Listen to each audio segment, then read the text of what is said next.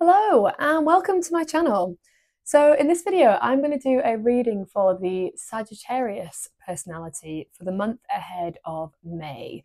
So looking at the general energies, themes coming up for you guys, looking at the breakthroughs, looking at things to look forward to, and the guidance to navigate the energies.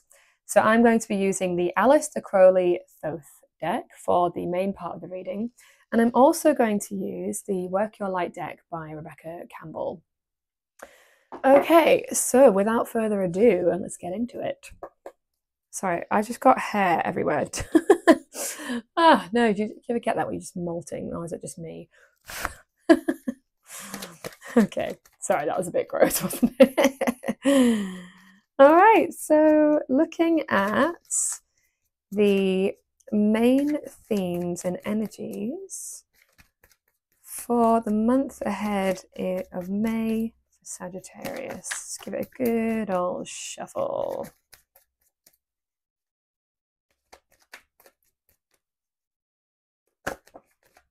Ah, lovely. One of my favourite cards has just come out. I'll show you in a second. Not that you should have favourites, but you know, guilty. Take that, thank you.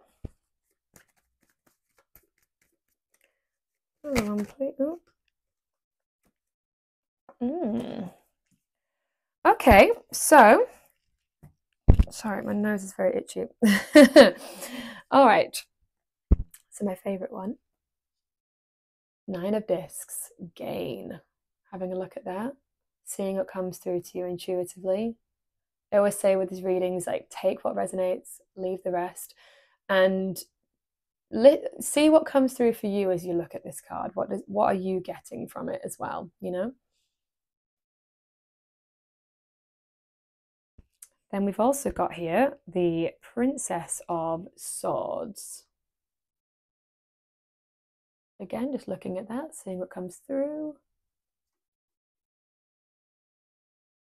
And we've got 2 of Discs, change.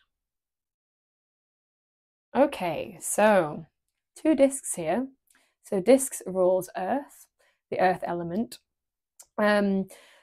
So earth, I always feel like, you know, in the real world, things that are practical, tangible, money, finances, doing things in the earthly realms, you know, rather than being sort of in the ethers, if you like.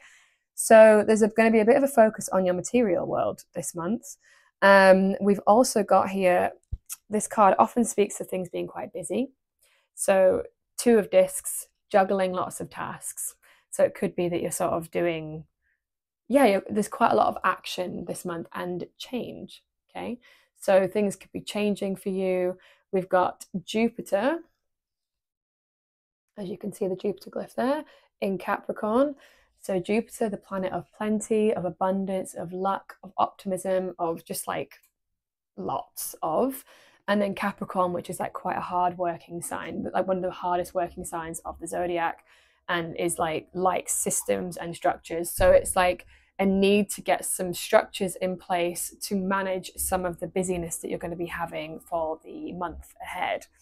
We're also going to get here some mental clarity coming through, and honestly, like what I'm getting here, like when you look at the card, the artwork on the card, is that she's sort of balancing on a not a rock exactly, but she's sort of placed quite carefully on a, I'll call it a rock because I don't quite know what it is.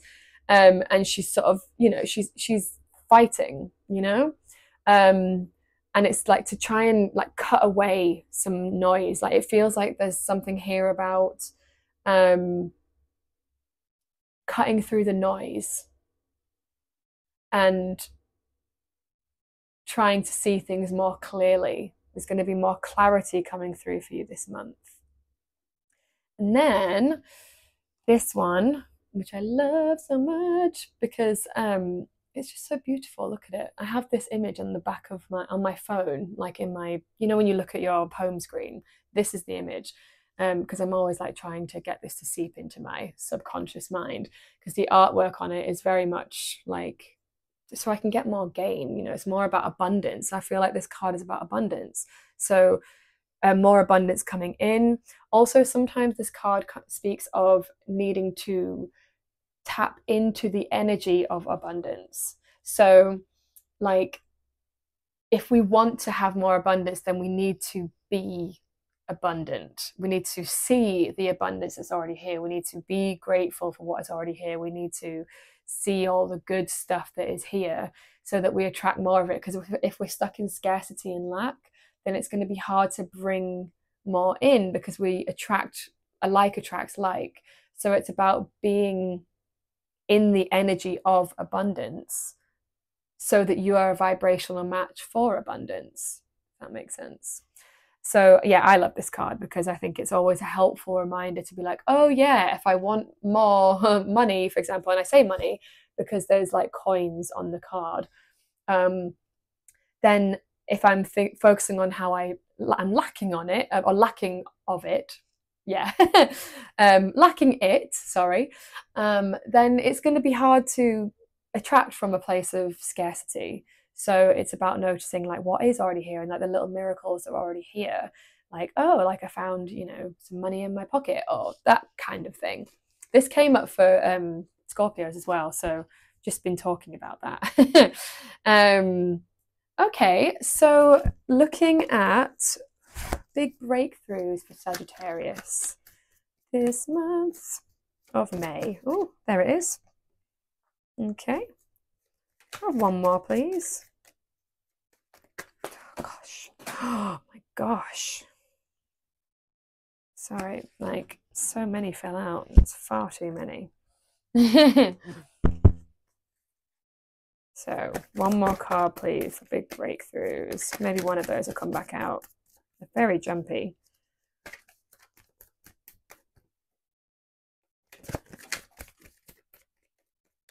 One more card, please, for big breakthroughs for Sagittarius. Yes. Yeah, makes sense. Okay. It's the card at the bottom of the deck that I've seen a few times now, so maybe there's something there.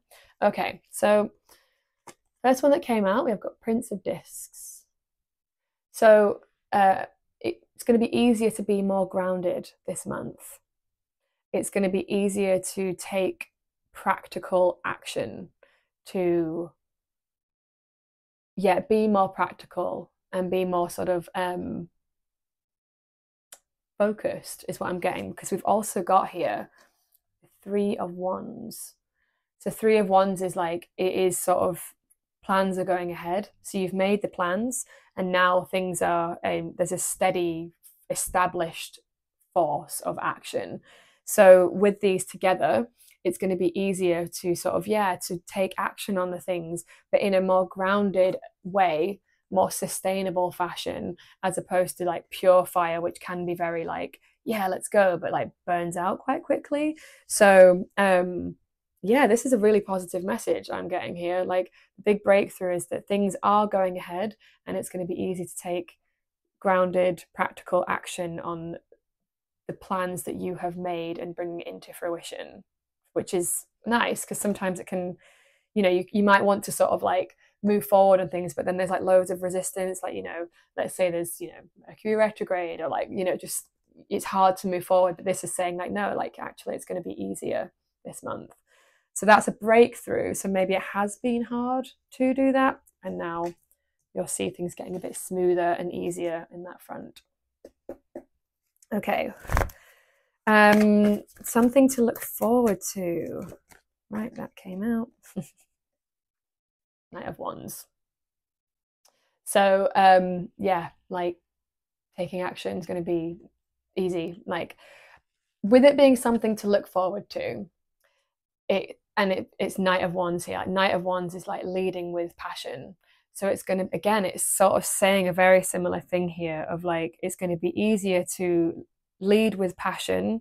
It's going to be easier, and something to look forward to is that you're going to feel more passionate in general and more excited about things again. Like, maybe you've not felt that excited. So because we've also got, things are going to be busy, but it's going to be like on things that you're passionate about. And that's going to help you feel really abundant. And things are going to be very clear moving forward as well. It's going to be clear what you need to do.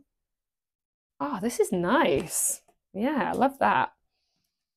Okay, so guidance to navigate. Gosh. Navigate the month of May for Sagittarius, please. How to navigate. All right. Ooh, interesting. We've got the Fool and the Aeon. Honestly, it's so weird, actually. All I'm hearing is leap. Take the leap. That card is literally of a man leaping. The Fool is someone who is suspended in air and he's just like, yeah, let's go for it. So with it being guidance, it's like taking a leap. And then also the Aeon is the Judgment card. It's sorry.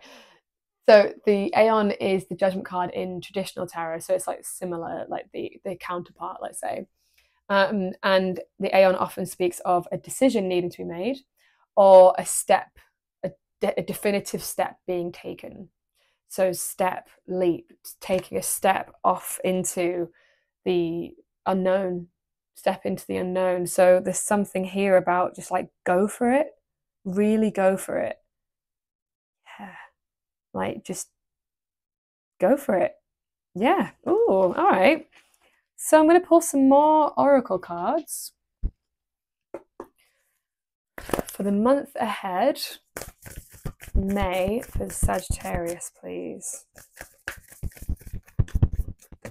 Oh, that one pinged out my hand. Take that. Okay.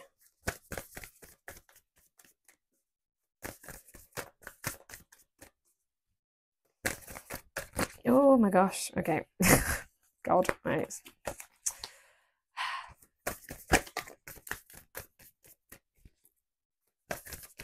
Okay, that one literally fell out. Oh yeah, nice card. Okay, have one more. One more, please.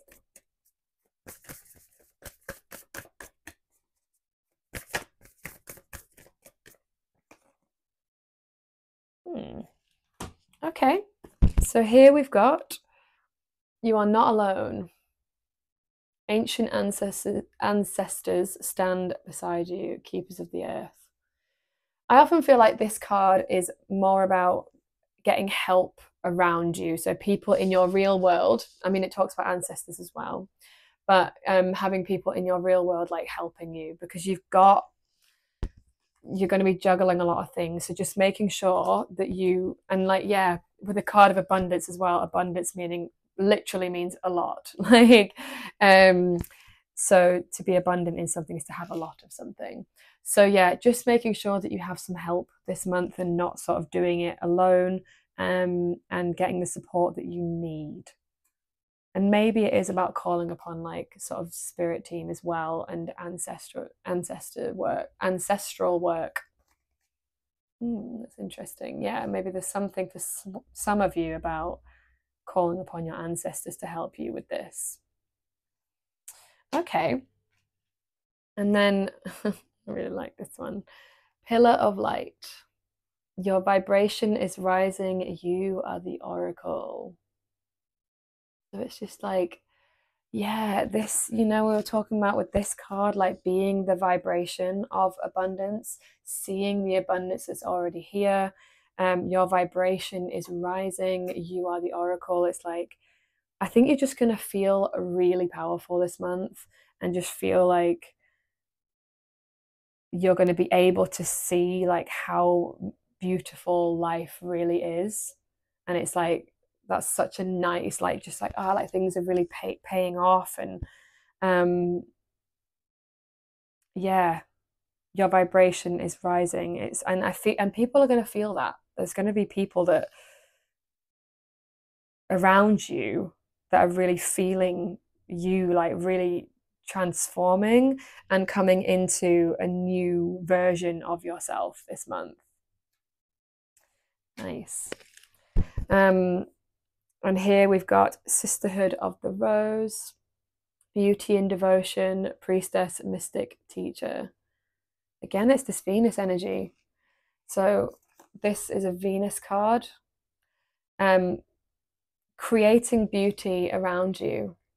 And like, because again, like I think this is like what's really missed when it comes to manifestation, is it's like there's Mars, which is like go after it, do it, push forward. And then there's Venus that's like create beauty around you, see the beauty that is already here. That's also how we can manifest. We don't have to always push, we can also attract, receive, magnetize.